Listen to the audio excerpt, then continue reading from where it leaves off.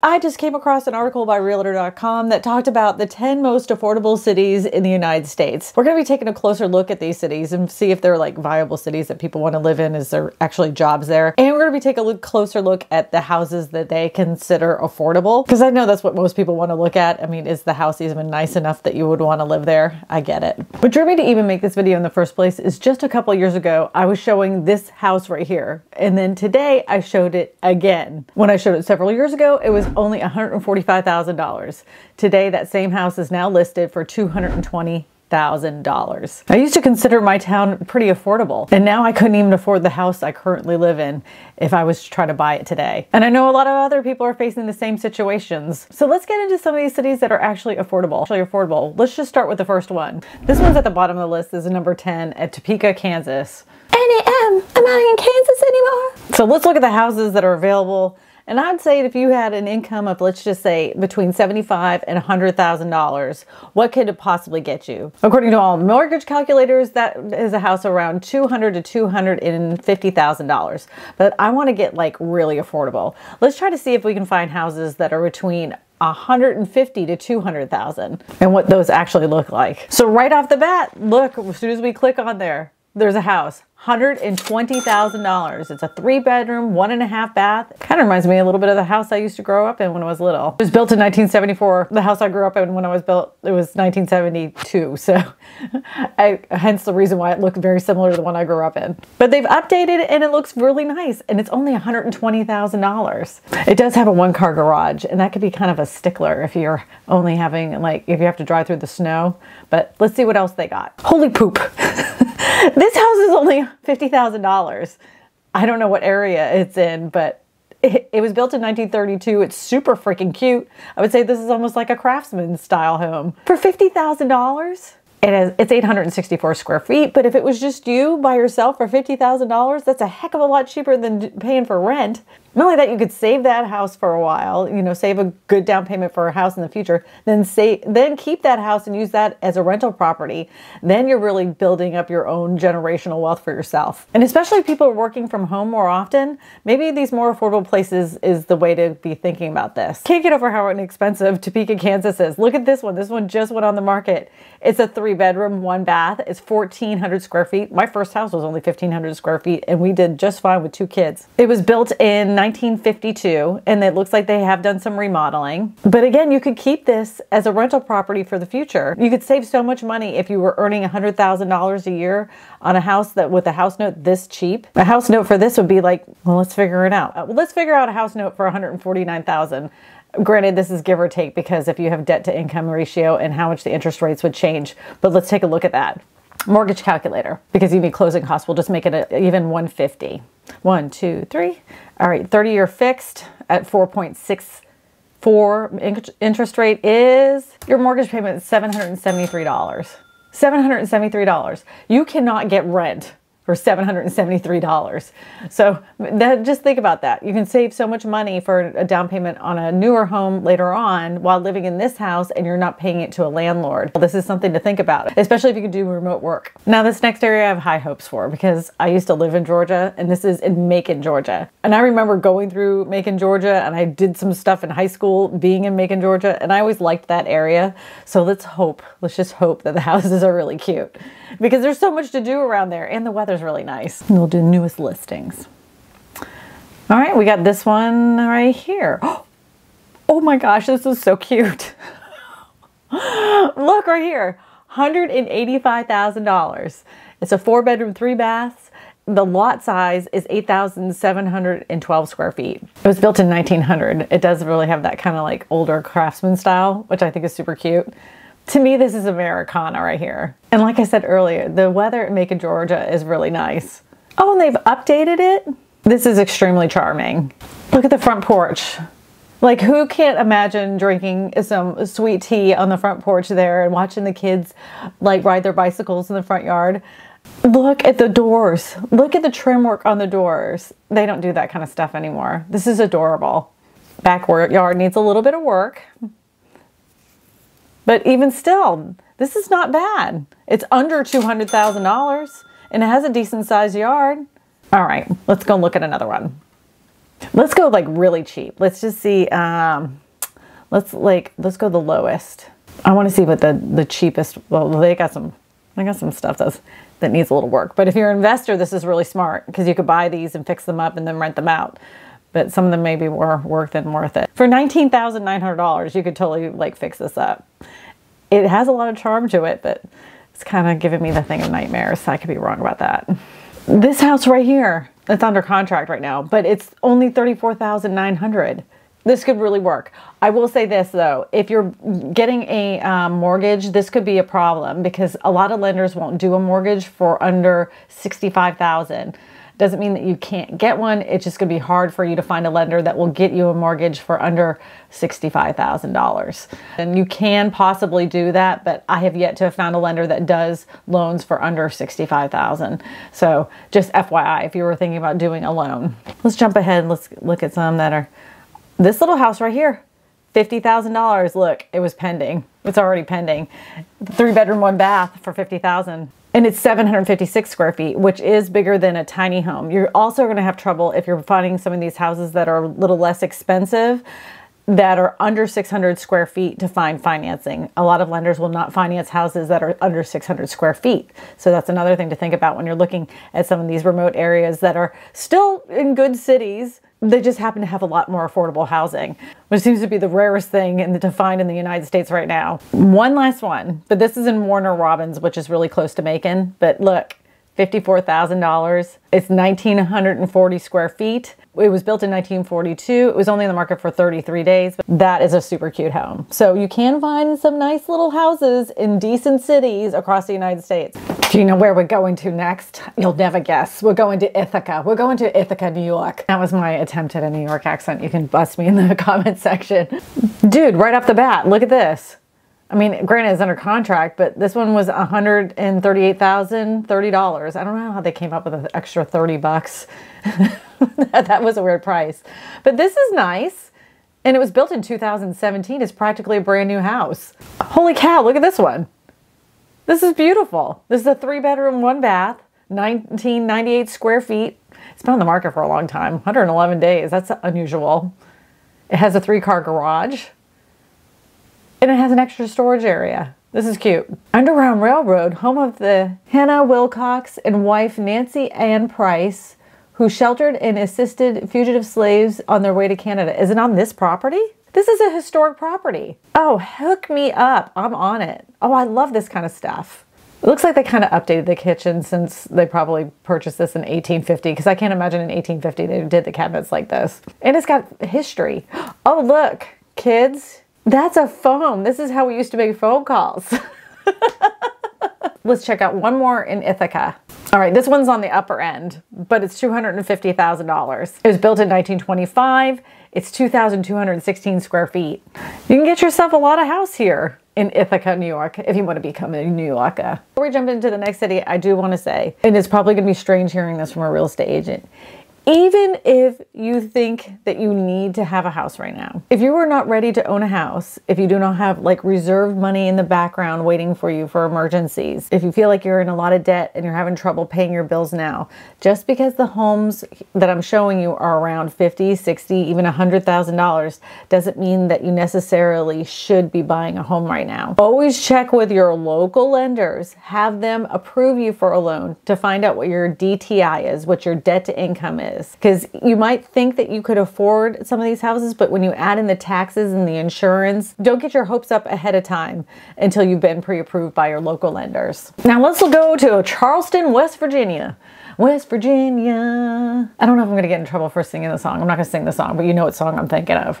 I don't know much about Charleston, West Virginia. I've never been there, never driven through there. I think I've been to West Virginia like one time in my life. But apparently they have some super cute affordable homes. So let's take a look-see. Look right here, right off the bat, $160,000, way under our budget. It's a 3-bedroom, 2 bath. It was built in 1960. It's a brick exterior. Let's take a look-see inside-see.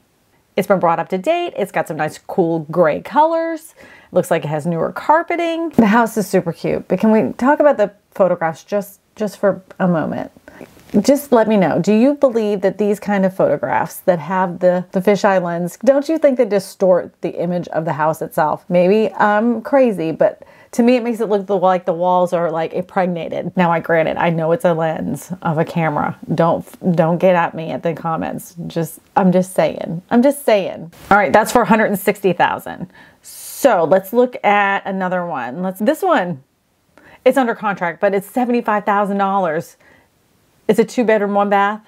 And it's 900 square feet, so it would qualify for a loan because it's over the 600 square feet. See, this is what I'm talking about affordable housing options. If we had more of these type of homes throughout the country, we have a lot less people trying to find their first starter home. There's so many people that want that. I just recently, though, saw a clip that was saying that millennials don't want starter homes. They want bigger homes that they could grow into. The millennials now are thinking, what do I need now and what might I need down the line? And they can actually afford to do this because of a combination of a couple of different things: low down payments, low interest rates, and buckets of money. Keep in mind that a lot of the millennials, young adults, they moved in with their parents during the pandemic. I'm not a millennial. If you are a millennial, is this a real thing? And if you are a millennial, would you want a house like this, like a little small house that you could own yourself and like basically have the cheapest mortgage payment on the planet? I don't know. If it was me, that's what I would want if my first house. I'm a little shocked by this list because I thought there would be a lot more southern states that would be at the top 10, but it seems like there's a lot of northern ones, like this one in Erie, Pennsylvania. This is our next one. Look at the houses here. This one is $147,500. It's only been on the market for 1 day. It is a 1-car garage, but if you were buying it by yourself, you could totally pull this off with $100,000 if you didn't have a lot of debt to income ratio, that DTI that we were talking about earlier. It was built in 1940, and let's take a closer look at some pictures. It looks extremely well maintained. It's a wicked cute. Oh, it even has like a little sunroom. Do they call it a sunroom in Pennsylvania? We call them a sunroom here in the South. I know that everybody's got a different name for things in different regions. My brother would say this is totes my goats. Very classic, traditional home, craftsman style home. It is beautiful. It's stunning. Look at the built-ins. It's got built-in storage. You don't get built-in storage hardly at all anymore. As you're looking at any of these houses, just know that always have a home inspection. Even though you've gone through the house and it looks like it's super well maintained and they've taken really good care of it over the years, always hire a home inspector. It's like $500 a piece of mind. Go ahead and do it. You'll never regret it. Let's go to see if there's ones that's closer to our high end, like in the 200s. Let's take a look-see. Look-see. This one looks a little bit newer. This is a 3-bedroom, 1.5 baths. It's 1,256 square feet, and it's on an over half an acre, which I kind of like me some dirt. I like land around my houses, so this is a good thing. It's like the typical ranch style home. It is like the garage is big. Is that carpet in the kitchen? With all the money that you're saving, if that is carpet in the kitchen, you can replace it. That is carpet. That has to be carpet. Maybe I'm wrong. Does that look like carpet to you? That looks like carpet to me. You can call whatever you want, as affordable as these houses are. It does need a little bit of updating. Needs a little updating, but it's not anything that can't be fixed with a coat of paint and a little bit of love. And for that price point, your mortgage payments would be so inexpensive, you could totally pull it off. Is that a generator?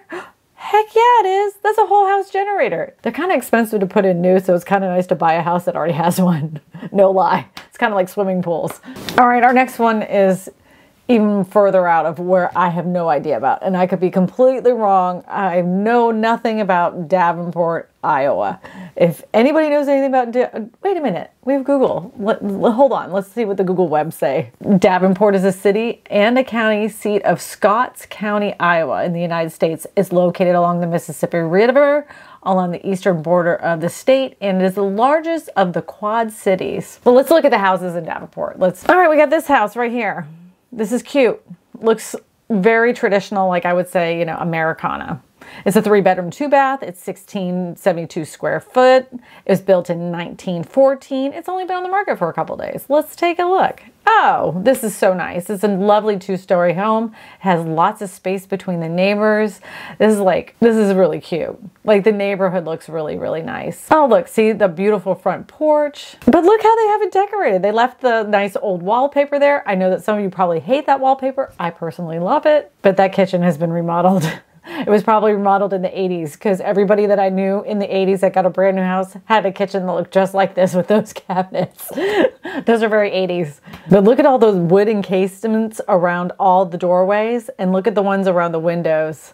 That is breathtaking and stunning. Now, if you are buying an older home and you're a little concerned about like the components in the house, because it's a seller's market, there isn't many people that are doing a lot of repairs, you can always get yourself a home warranty. Now, some people will, and I know that the comment section will be riddled with this, is that they'll say home warranty companies are a waste. But there are plenty of home warranty companies that are not a waste. So ask your local real estate agent what they recommend as a good home warranty company. So keep that in mind. All right, this one's on the high end, but I like it. Like, look at this. This one is $239,000. It has a nice sidewalk on the front. Let's take a look inside. These people really have taken care of this house a lot. And they've kept all that original woodwork. This is so cute. Do you love it? I love it.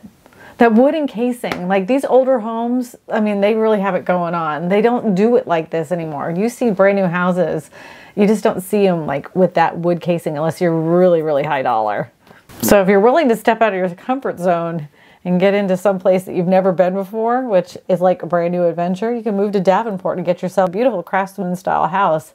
I'm all for it. Are you liking any of these? Let me know. Are you liking any of these areas? Are you thinking a little bit differently? Is this something you would kind of consider?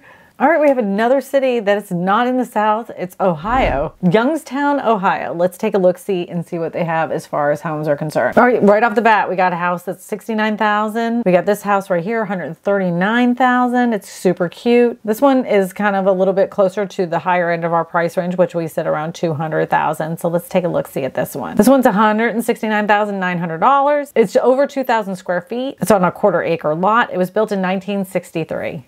It has a beautiful yard, but this gives you plenty of space if you're planning on working from home. Okay, that's Youngsville, Ohio. Let's go ahead and take a look at another house from there. This one caught my eye. This one was $179,000. I'm gonna guess the year it was built before I click on it. I'm gonna say 1983. 1983. I could be completely wrong. Oh, I was so wrong. Beautiful yard. This reminds me a lot of like houses in New England, that Cape Cod kind of look. Let's take a look inside. I love the yard. This is adorable. It has a sunroom or a solarium, bricked porch area, huge backyard, lovely woodwork, millwork throughout the house. This is adorbs. Oh, you see this bathroom? I want to point this out really quick. So when I was buying my first house, if you saw a bathroom like this, everybody my age, those Gen Xers, would have ripped the heck out of this thing and moderned it. But now everybody that I run to that is millennials now, they're like, I love the original tile, and they refurbish it and they keep that green tile. And you're gonna be seeing a lot more of that coming up. I wonder if it's gonna make a full return. Remember the green and pink bathtubs that we had when we were younger? I wonder if it will make a whole statement again, because everything that's old is new again, you know, as they say. All right, let's pick another house. It's $130,000. It's a 4-bedroom, 2-bath. It's 1,736 square feet. That is plenty of room. It kind of almost has like a schoolhouse look to it. It's very cute. I bet that thing is gonna be long standing way after I'm dead. But they've taken really great care of this house, and it looks like they have updated it very nicely. If you're wanting to start a new adventure in a whole different state that you never heard of, like I have never heard of Youngsville, Iowa, like take a venture. Hey, I could even hook you up with a real estate agent out there. Just go to my website, KristinaSmallhorn.com, and fill out the referral form, and I'll get you connected with her. Now we're rolling into our top 3 that they say is the most affordable cities in the United States. And again, this one is up north. Who knew that the North had so many affordable houses? And this one is in Saginaw, Michigan. Saginaw, Michigan. I hope I'm not saying that wrong, because I know I'll get slammed. That's not Saginaw. She's saying it wrong. I don't know. Let's just take a look at the houses. Right off the top, this one is $79,000. It's a 2-bedroom, 1-bath. It's 1,036 square feet. It's on a quarter of an acre. Let's find something a little bit newer. Why would this one be $209,000? What makes this one so special? Oh, it's on 2.29 acres. This one was built in 1968. It's a 2-bedroom, 1-bath, 1,315 square feet. But if you want a lot of dirt, this one comes with a lot of dirt. That'd be a great place to put a swimming pool. Oh, look at that. That's a lot of dirt and a lot of mowing. Just think about that ahead of time. It'd be a good excuse to buy a really big tractor and sit out there and drive it. I mean, you're gonna have to deal with snow, so just, you know, It's something to think about is all I'm getting at. All right, so that was Michigan. Let's get into number 2. All right, here's the next one, Terre Haute, Indiana. Is it Terre Haute? Terre Haute? Terre Haute? Terre... I don't know. All right, we're going to be looking to see what we got here. We got houses that are $160,000. This one's a little bit older. It just entered the market. Let's hit it. Let's see what it's got. Oh, that is adorbs. Now this house reminds me of the To Kill a Mockingbird house from the old Gregory Peck movies. Do you remember that? Has a nice 2-car garage. We got some beautiful millwork in here and some fireplaces that are super cute. I wonder if they're functional. You know, a lot of these old homes, just for you to know, they'll have the fireplaces there, but they're no longer functional. Whether they weren't maintained over years or they sealed them up, a lot of them are just for looks.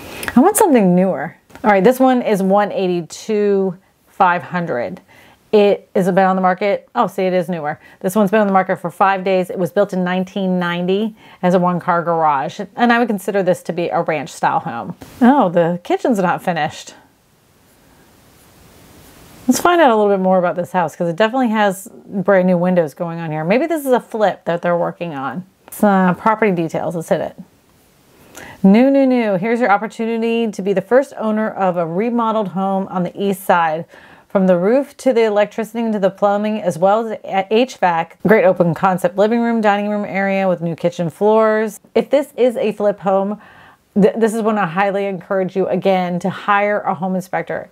Even if you're a contractor, even if you think that you know everything about houses, I want you to find out exactly who put in that new roof. Make sure you get the names and numbers of everybody who did the work inside the house, because if there's any problems with it, some of those things might be warranted. The hot water heater, the roof, all of those things, you want to have the contractor's name, all the warranties that came with all the new appliances. Make sure you have all of those with you, so that way when you're purchasing your house, those warranties will follow you and not the previous people that own the house. All right, our next city I'm very familiar with because I had a boyfriend that was from here. I don't attribute the city of Peoria of creating jerk boyfriends, but they do have some good affordable homes. So let's take a look and see what they got. Hopefully they have something a little bit newer. I'm kind of like, as much as I love looking at old houses, I want to see something a little bit more new. Let's see what they got. All right, the first one right off the bat, this one was $199,000. It's for sale. It's on the upper end of our budget. It's 3 bedrooms, 2 baths. Let's see when it was built. 1967. That's not too old. Here we go. All right, we got picture 1. It's a typical ranch. Nice big tree in the front. Do you know what big trees are? Big roots. And if you have a big storm that comes through, big roots from big trees pull up foundations, just FYI. I don't know if they have that so much of a problem in Peoria, Illinois, but I can tell you that is a problem here in the state of Louisiana. All right, let's see what else they got. Peoria. Look at this house right here. I have to show you this one, and it's under contract and everything, but I have to show you because this house looks identical to the house I grew up in as a kid, and I just think it's great. I have to know. My house was built in 1972, and this house is built in 1964, so that must have been like a style back then. Oh, this is a steal right here. Look at this one. It looks fairly new. It's $148,500. Oh, it was built in 1939. Why did I think this looked new? Because they've maintained it. Looks like it's got a new roof on it, that's for sure. This would be a great starter home. Or even, ooh, it's 1 story. This would even be not even just a great starter home. This would be a great retirement home. Either your good first home or your good last home. Man, they got some really good steals in here. There's one for $18,900. Here's another one for $40,000. And I guess that's why that realtor.com named it the #1 most affordable city in the United States is Peoria, Illinois. So, and it looks like they weren't lying. They've got a lot of houses there for sale. It doesn't look like there's a bunch of investors that are purchasing them. It's something to look at if you don't mind the cold. I think the most surprising thing for me when looking at all these houses in the most affordable areas in the United States, I had always been told that the South was the most affordable. But it seems like all of these cities that Realtor.com listed were mostly up north. Big shocker to me. So now that we've taken a closer look at these 10 most affordable cities, are any of these cities a viable option for you? Let me know in the comments section below. To watch more videos about buying homes, go ahead and click these videos right here. My name is Kristina Smallhorn, your real estate whisperer, and I tell you all this because good real estate information matters. And yes, I shaved the side of my head.